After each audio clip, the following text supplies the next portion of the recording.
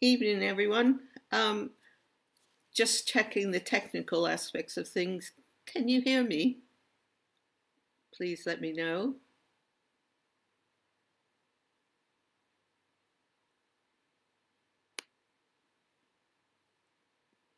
Because I'm not sure if you can hear me. Mhm. Here we go again. Yep, Mom. Okay, thanks, Matt. Okay. Hi, Andy. Thanks, Matt. Hi, Lev. Is that how you pronounce it, Lev? Okay, here we go. Another wonderful evening.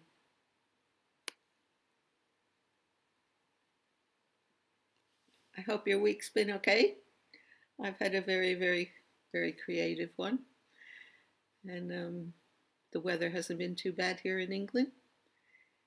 So let me know your questions, and we can get started. I've been working on audio excerpts of my book, and that's going really well. It will soon, well, it actually is up on patreon.com/Ginger Gilmour, and I'm up to chapter 17. So I'm really loving it. I tell extra stories, extra photographs, so you get more of a feeling that you're there. Then we have my art classes, which is on my website. You can go to my shop.gingergilmour.co.uk. It's I've put up 5 basic principle lessons of what Cecil Collins taught me, and then we can go into the Zoom experience where I take you deeper into opening your creative purpose. So in doing this, all kinds of stories have come back into my memories, and maybe I should share one with you. There's a little mosquito that just went in front of me. I thought they were finished for this season. Anyway, there was the moment that our children were born. That was an incredible moment. David was my partner, and each birth was different, except for that moment when they were born. It was like the whole of the universe stopped and heard and listened to them coming into the earth, into life. It was really special.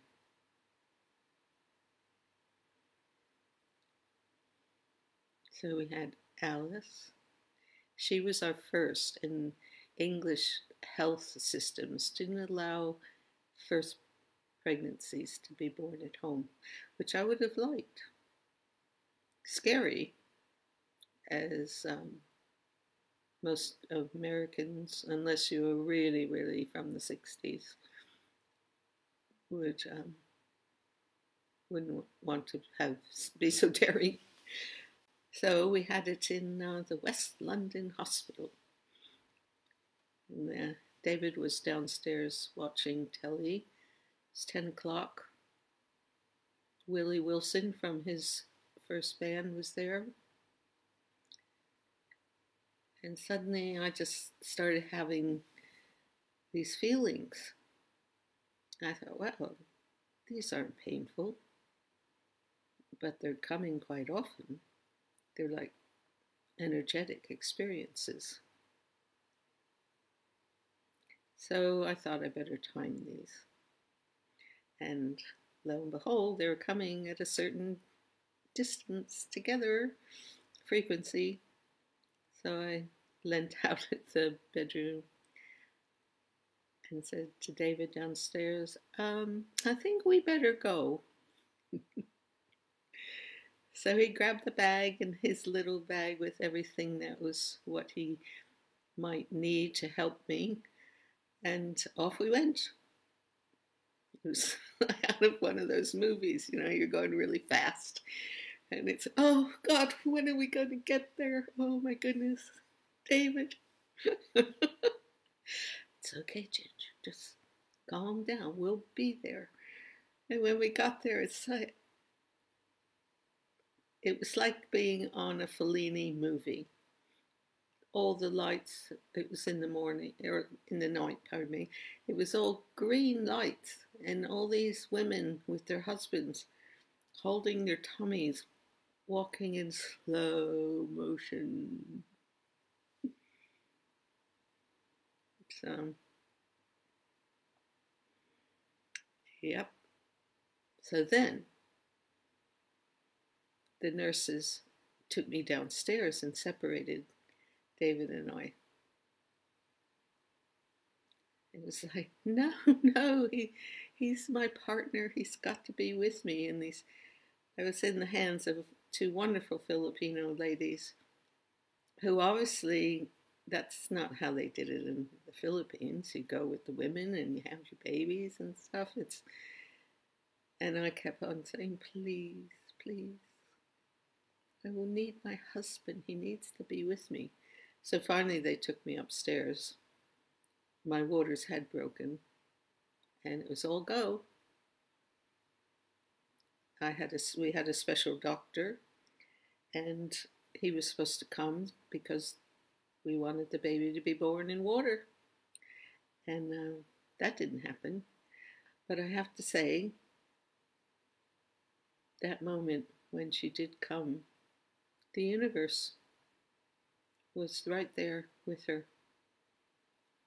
and the angels and the welcoming committee for us in the invisible realms.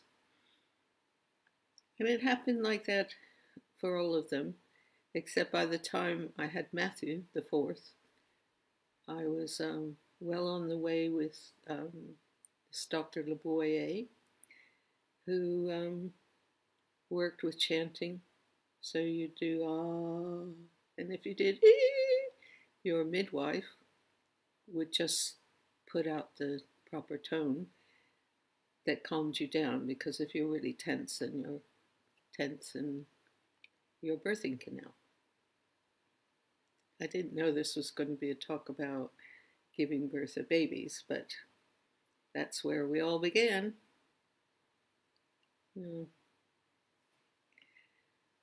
Any questions yet? Hang on, I'll have a look. Aha. Hi, Burpee. Hi, Stephen. So glad you're here. Yep. Ida. Thank you. I didn't realize I have to scroll down. But wow. Pablo. Where are you from? I see your flag, but I don't know all the flags. Hi, Frank. Lev is okay. All right, Lev. What have you been creating lately? Burpee, that's a really, really good question. I had this vision of this sort of tunnel with the light. I've done it similar before. There's the light with the clouds, and there's this wonderful light hedging right around the edge of the circle that's coming, filling the tunnel so you know the way.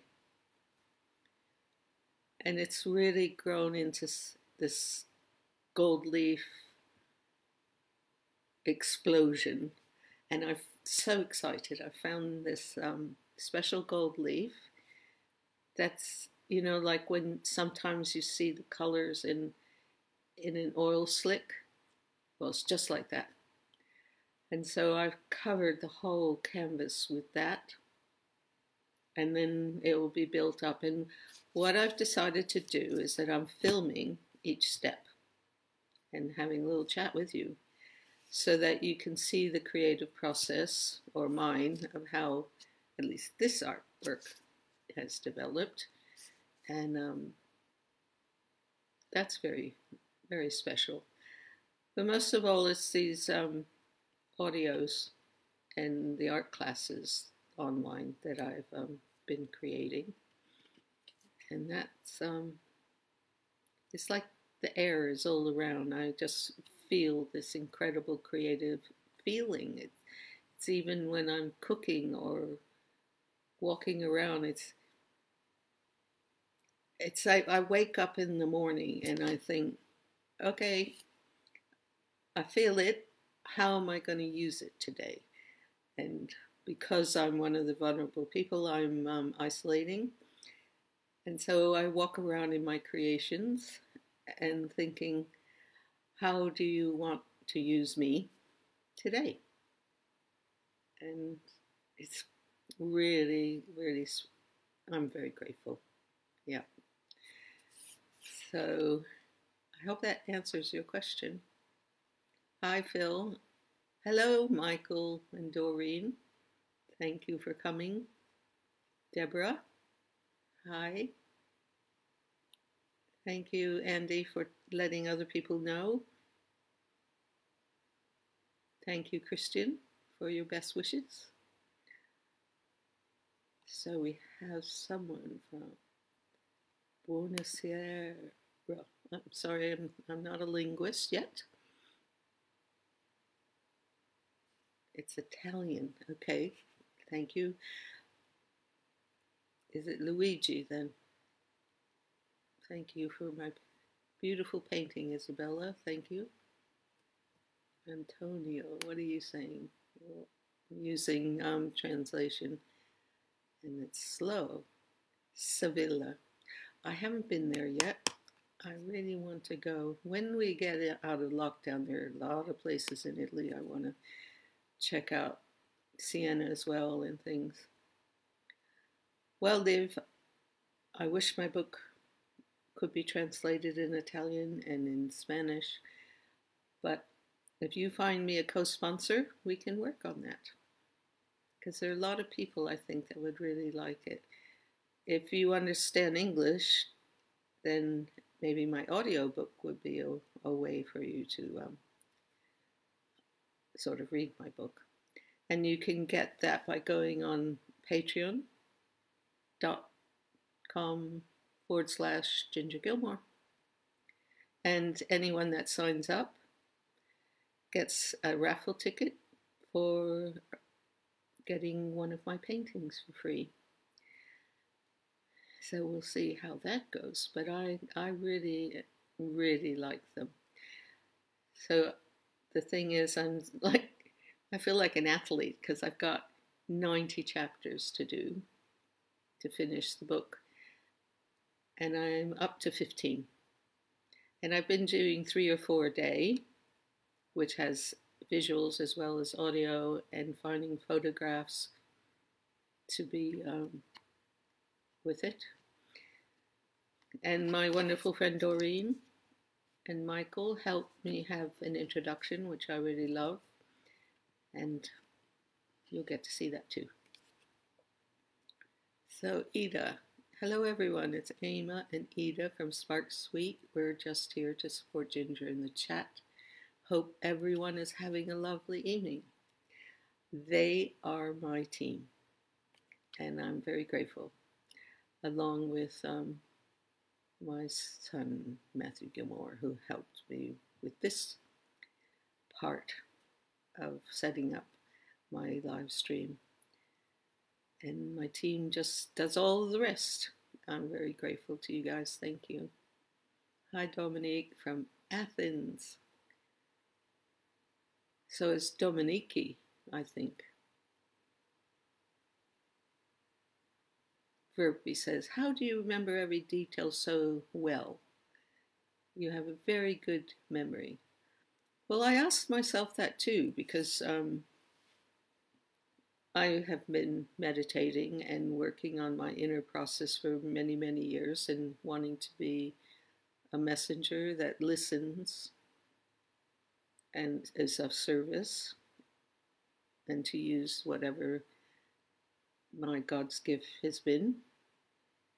And when that was going on, around the time my mother was passing over, I got a message very clearly that said, "You must write your journey of love." I thought, wow, this is strong. What do I do with that? It took me about 2 years before I said, okay, I'll try. And when I started, it was like this other video had been going on inside my mind all these years. It's like I had a parallel experience for years. And I could remember everything. So I hope that answers your question. But I also find that if you're in a creative, a true creative experience with the invisible aspect of life, and you're bringing that aspect, the Chinese call it the cloud of knowable things, if you bring that down into the form world, then your memory is different. In fact, some days I don't have a memory. What I have is a listening. And my hands start to do the work.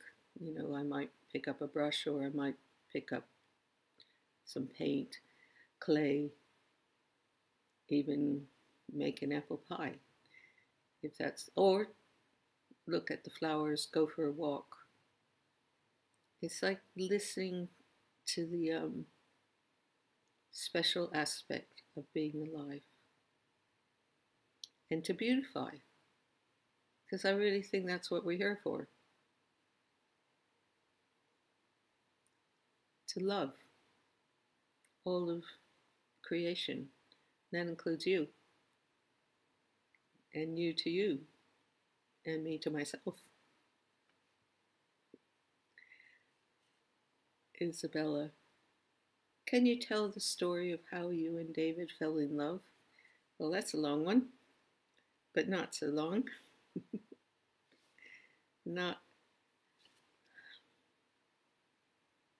I was in Ann Arbor, but it's the first chapter of my book, and it's also in the audio book with pictures and stuff that wasn't in the book.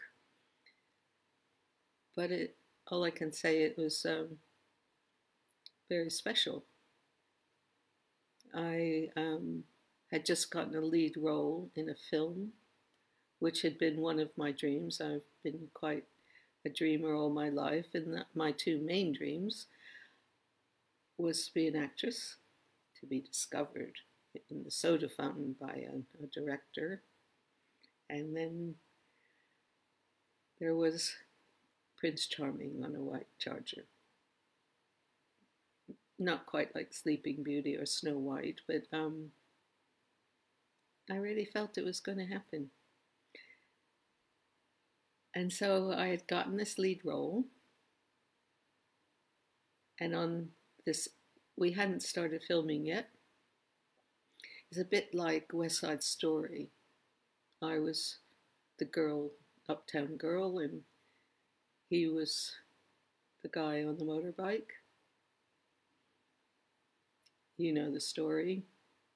Anyway, on October the 28th, a friend of mine who had just gotten back from England said, come on, Pink Floyd is playing for the weekend. It was a weekend in Ann Arbor, Michigan.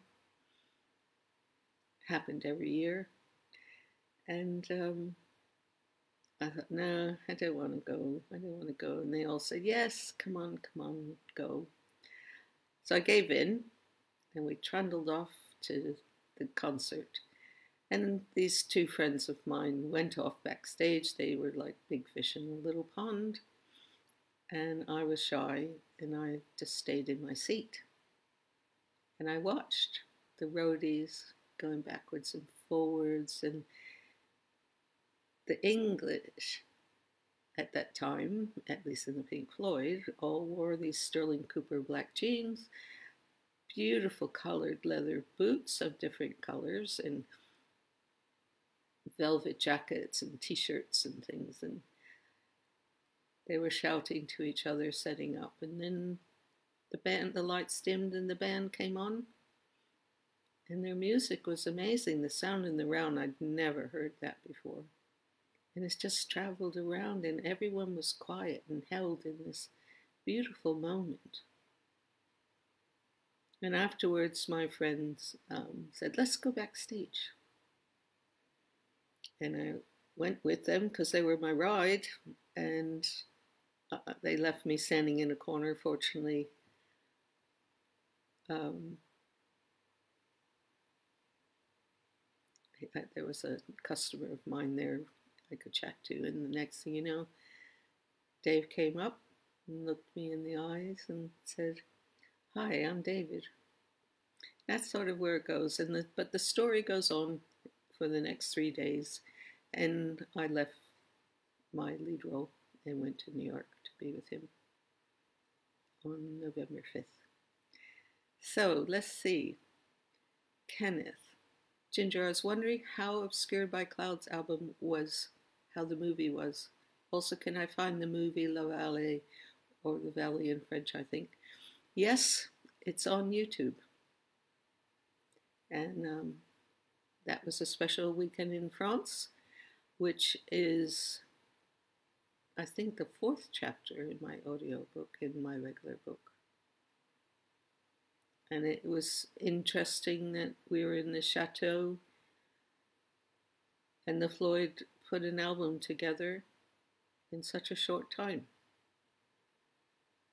And a girlfriend, Puddy, that was there, and I went off to the flea markets and played shopping.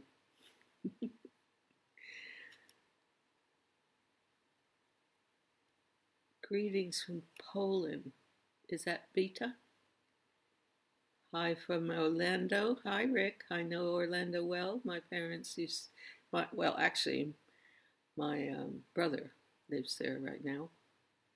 Phil. Hi, Ginger. Can you tell us about the time when Syd Barrett turned up and walked into the studio at Abbey Road when you and the Floyd were there during the Wish You Were Here sessions? Well, that is a day I won't forget, because David and I got married that morning. And we went off after our brief lunch at the pub. And when we got there, Roger said, it was Abbey Road Studios. I don't know if you've been there, Phil, but it's, you walk in, at Studio One's on the left, and you come in and there's a lot of mixing things and coffee machine stuff too. And you walk into the main studio, which is the big console, and there's a couch in front, and then there's a glass partition that is, you can watch all the musicians go. I'm fumbling here. Anyway, Roger came in and said, David, can you come here, please? Can you tell me who this person is? And Dave looked at this person that was shave-headed and non-expression eyes and pear-shaped body. And he said, it's Syd. And he didn't have, he didn't say much, he didn't share much, and they were trying to draw him out, playing the music and things, but he was expressionless. I don't know how he got there. I don't know what was going on in his mind and all that, but it is certainly, it moved their hearts. It hurt. Yeah. And in some ways, that hurt and the love was put into the music.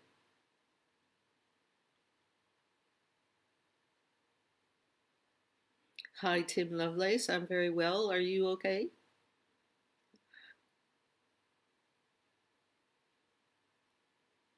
Stephen. I love the things that you post all the time. Good evening, Ginger. Do you have any contemporary artists or old masters that inspire or that you particularly admire? Love from Penvasy Bay. Yes, I have many of them. Cecil Collins, who I trained with for 8 years. Then we go back to Nicholas Roerich, Georgie O'Keeffe, the Pre-Raphaelites, Dana Lynn Anderson, who's a wonderful artist working out of Assisi. She's a very dear friend. Gosh, I could just, Giacometti. Oh, it just goes on. But most of all, I love being creative and inspiring you to be creative, because that's how we build who we are. Every person is so special, and I just hope you all find the beauty that you really are. That adds to the world. That's the best thing you could ever do, is be the beauty of who you are. Sandy. Hi, Ginger. How did you like Michigan, East Lansing and Ann Arbor? What did you study at MSU? I also lived in East Lansing and attended MSU not long after me. Aha. Well, I was a bit shy leaving my home because I had to skip a year.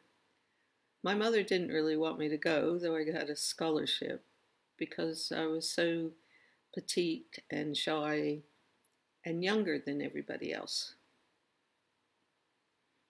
So it was a new adventure. And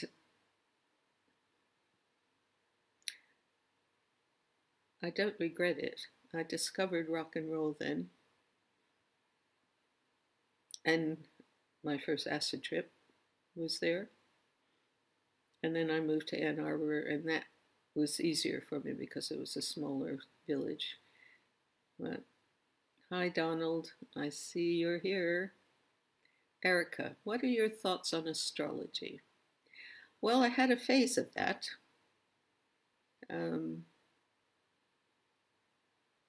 It's Dr. Sharma, this elder from India, that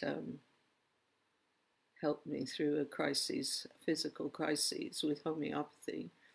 He used to have me coming to his surgery in the morning to read a book on astrology. I forget the name of it, but the purpose of it is that we know what our signs are. What we don't know is all the other qualities that exist. And the purpose that he had me go through this was to discover the wholeness of what life is. And then I got very close to Dr. Werner Engel and Gerhard Adler, Jungians. So that took on a different quality of relating to astrology. Alice Bailey works with astrology in another way, which I studied for quite a while. And then there's the healing aspect. But I, as an artist, I'm a visionary. I don't work as a medium with astrology. I had a while with my Sufi teacher, Irina Tweedy, paying attention to my dreams, but that has changed as well. The main thing that I do now is observe the way I think, the way I move, the way I feel, and have it be a higher intent. So I'll ask myself, if something is really a struggle, what's the purpose of this? What do I have to do inside myself to transform it? What am I learning from it? Because I believe and constantly feel now the higher energy that we are and all the possibilities we are. And that's what I want to live for. And I know that we can. So, something that I'd like everyone to experience because it's in you. So, Verpi, what have you got to say? So, to beautify and love. That's a very good meaning of life. My philosophy is the meaning of life is to give life meaning. So, in a way, it's the same thing. Well, it's like we're given special gifts within us. It's like life is a circle. And I feel that to fulfill the circle, life gives, and then we return the gift. So it's like what you're saying, it's a yin and a yang, really. Hi, Kenneth. Jana, why did you never get married after the divorce? Well,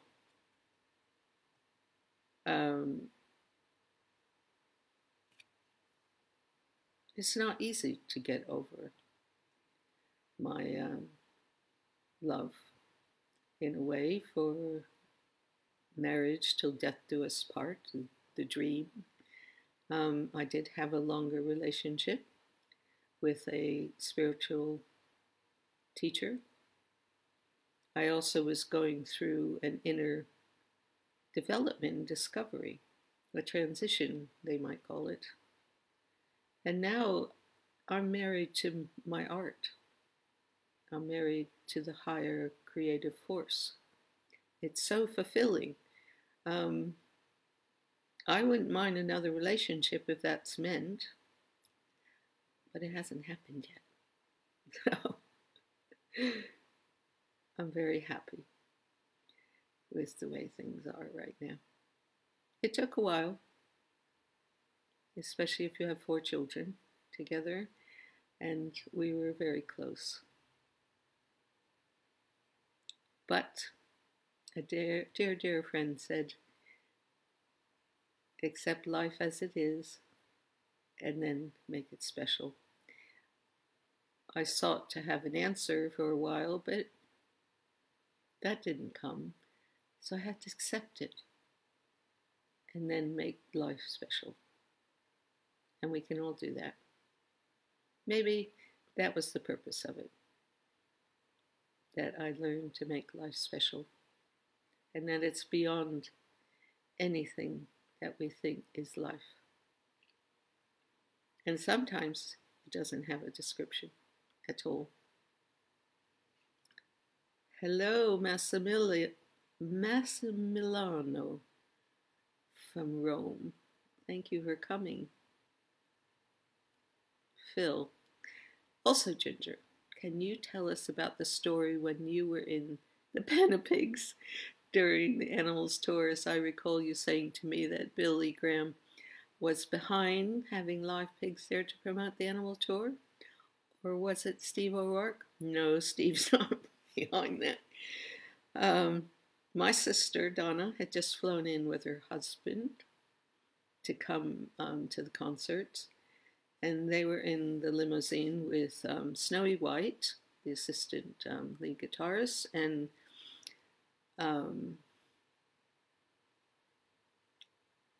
can't remember who else was there. Anyway, we were driving up the back of the stadium.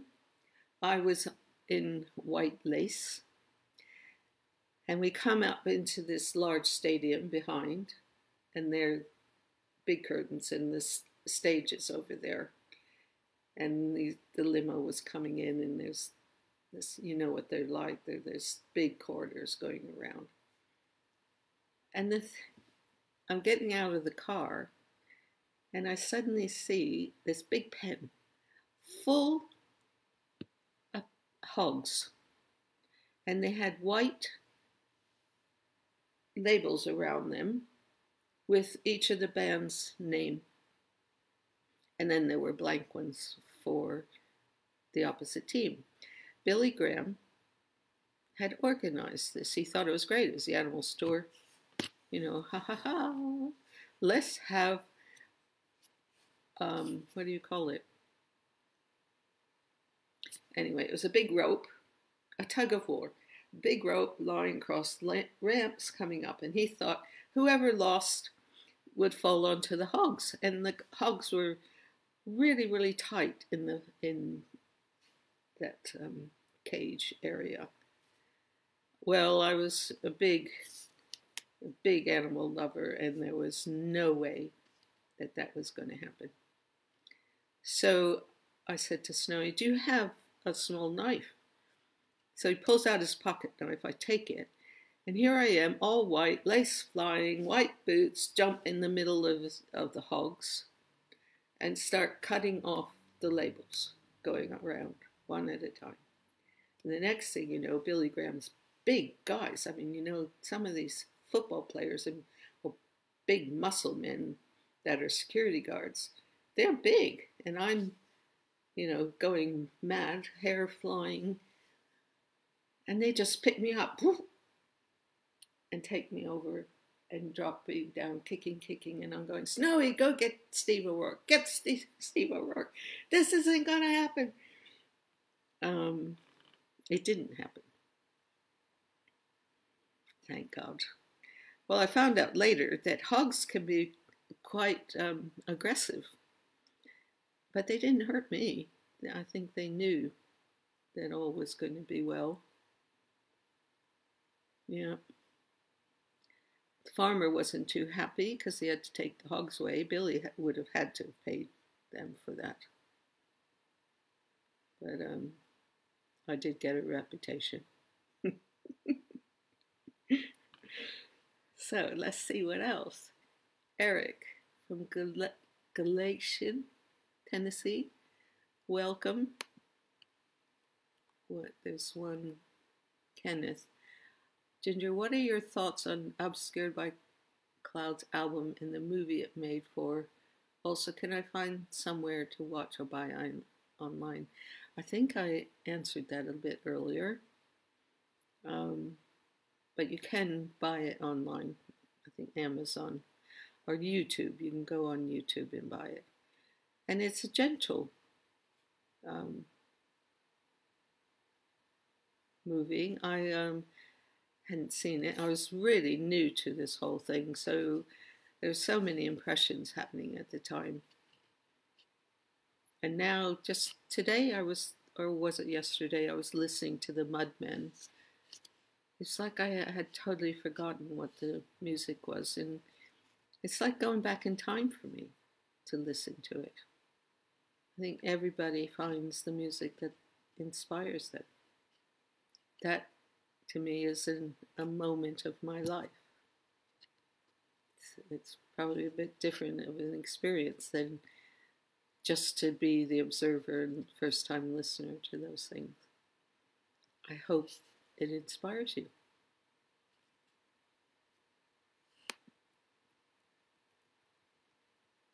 Burpee. I've never done acid. Oh, my dear. I've heard people have very different experiences. What was yours like? Well, I didn't do it very often. I wouldn't recommend it now from all that I know about the psyche. And also, it's not pure anymore.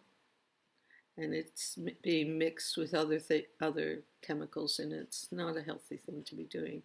And besides which, you do run the risk of ruining your mind.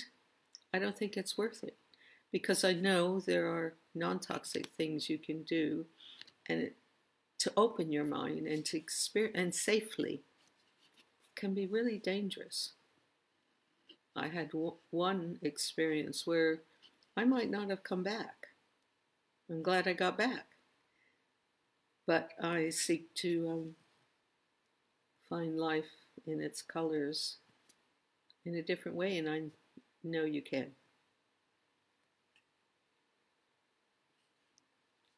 Blessing to you, Phil. Thank you for hanging out.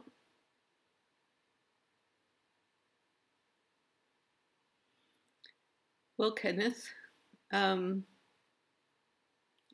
me your email or message me and I can send you the link. Okay? Maurizio, what was the most beautiful venue of Pink Floyd concert you attended? I love Carnegie Hall, but I must say that it's more to do with concerts. That they made their own environment. And one of my teachers said, create the environment where it can happen. And I think they did that. They took us on journeys to find ourselves. Probably didn't know that's what we were finding, but we certainly were unified in the beauty of the music. I hope my artwork creates environments that does that too. Actually, someone called one of my sculptures a spiritual ion machine. She said it transforms the energy to peace in the room. So that's a wonderful compliment, I find. Verpy, what's your favorite song from Matt Gilmour? Oh my God. Well, I love Red, White, and Blue. I know that he's calling it some stars or he's calling it Tres Color, but Red, White, and Blue. And of course, if I had a voice, I'd say I love you. So Long, I think that could really be a single. Thank you for being there, supporting him. He's very grateful.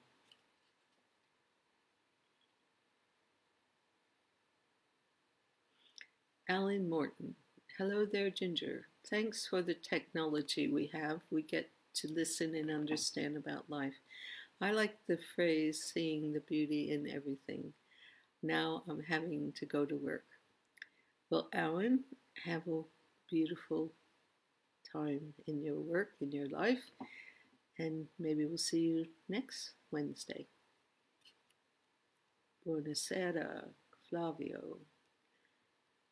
Serious Lovecraft, hi. Thank you for being here. Isabella, what can I tell you about Rick Wright? Well, do you want the abbreviated version? Because that was a long, from 1971 onwards. I must say that he was in a way a very quiet listener. He had a very special quality of what he shared within the group, because each of them had a quality. And it was difficult as he got more quiet when the band got more tense with each other. Yeah. But then he met Franca, who loved him, and he awoke again.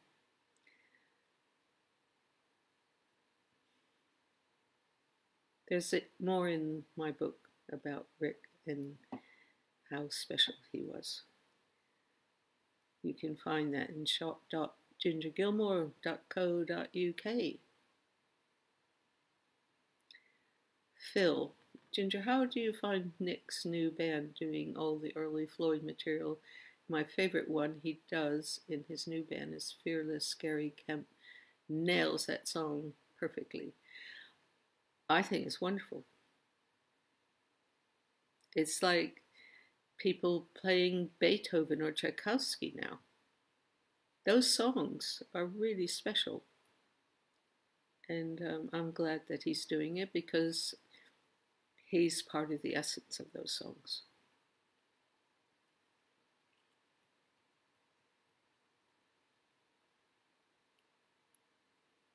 David calls you when you have a birthday or wish you Merry Christmas. Not for a long time. He doesn't do that. He has a new family, a new experience of life. And the kids go and see him. And I get all the merriment when they're with me. So thank you, Ida, for putting that up.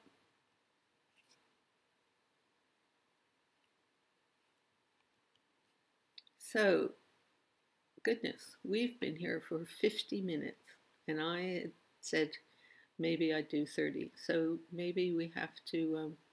Hi, Sharon from New Zealand. Thank you for coming. We are going to have replay of this, I believe, that you can, if you miss part of it. So I think it's time to say so long, as my son would say. It's time to fly.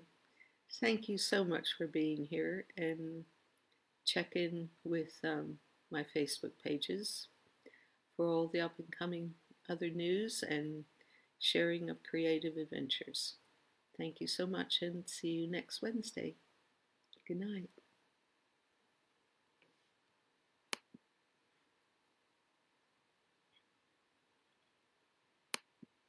Thank you, Stacy. I'm just closing now.